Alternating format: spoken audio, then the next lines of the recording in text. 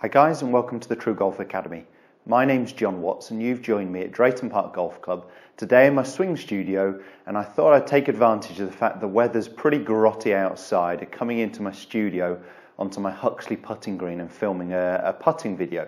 Now this is a great video and a good couple of exercises if you are a player where you tend to misstrike your putts or you end up leaving a lot of putts short. So one of the biggest faults I see with amateurs when they are putting is they actually end up with the end of the putter, so the grip end of the putter, moving nearly as much as the putter head itself. So we tend to see flared elbows, and we tend to see that the end of the grip moves back nearly as much as the putter head itself. What that means is when you're starting to over a 30-foot putt, or putting on slower greens, the putter is having to move an incredibly long way back and through.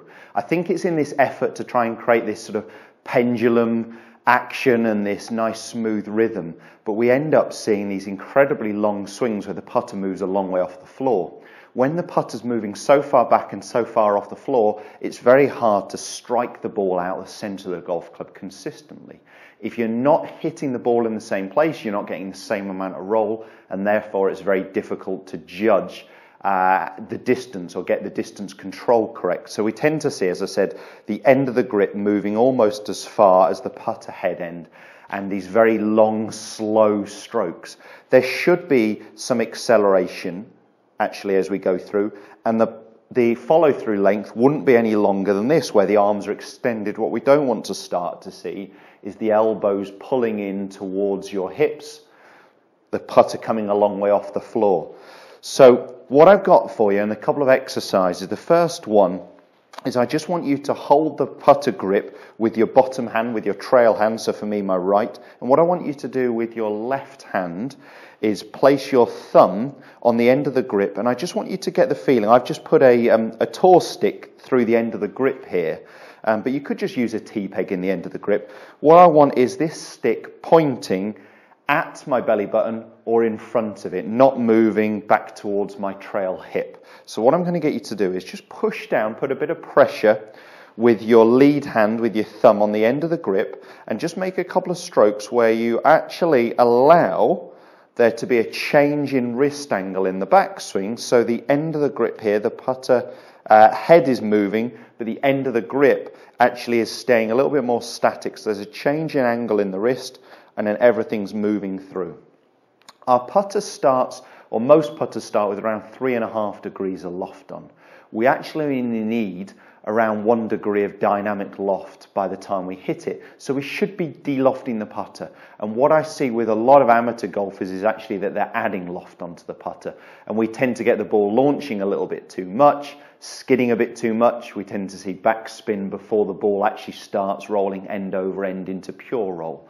So if we can get the ball rolling end over end forward roll, or into pure roll as we call it, quicker, we get a more consistent roll, we get a more consistent distance, and it's easier to judge that. The first time you actually hit putts doing this, if this is a fault of yours, you'll find you end up hitting them too far. And that's really just that you've been having to compensate by making an incredibly long swing. So you'll just end up rolling them a little bit further past the hole. But after 10, 15, 20 minutes of practice, I think you'll start to get the distance control back again on the green. So I'm just going to push down with the end of the thumb and make some right hand only putting strokes where I just feel that the stick, the cane in the end of the grip or the T-peg is pointing in front of my belly button and moving towards the target. Then what you can do, again utilizing this cane in there, is have some practice strokes where you keep that cane, again, pointing ahead of your belly button. It's quite a good visual here that it's actually staying nearer my lead arm, okay, as I make my backswing, and then everything's moving through together. It's not moving this way where the elbows tend to flare out and the putter goes a long way back. I would start off just hitting some short putts, sort of within 10 foot or so, similar to what I've got here. Let's give a couple a go, and hopefully on camera, just with the visual aid of this white cane, you'll be able to see that this stays a little bit closer to my lead arm and it doesn't move so much back towards my right hip. Right, so it's a left half putt this. It's got this gap in here, and I'm looking to actually let that move closer to my lead arm, and then maintain that gap on the way through. Let's give it a whirl. A little bit on the firm side. I did say you may hit that, so I started it just outside the left lip, but hit it too hard, so it didn't take the break. Let's try one more of those, or a couple more of those. That was a better pace. Oh, not moving quite as much. One more. Got to hold this one now. So aim a little bit straighter at it. Oh! I was just about to say enough. Hold one.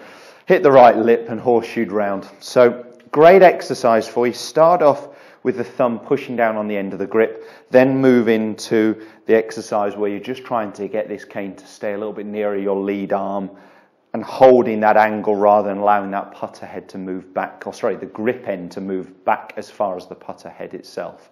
Give those exercises a go. Let me know how you get on. Please check out all our other videos. Content now every Monday, Wednesday and Friday at 5:30. And all our social media info you need is coming along the bottom of the screen right now. Thanks guys, we'll see you next time.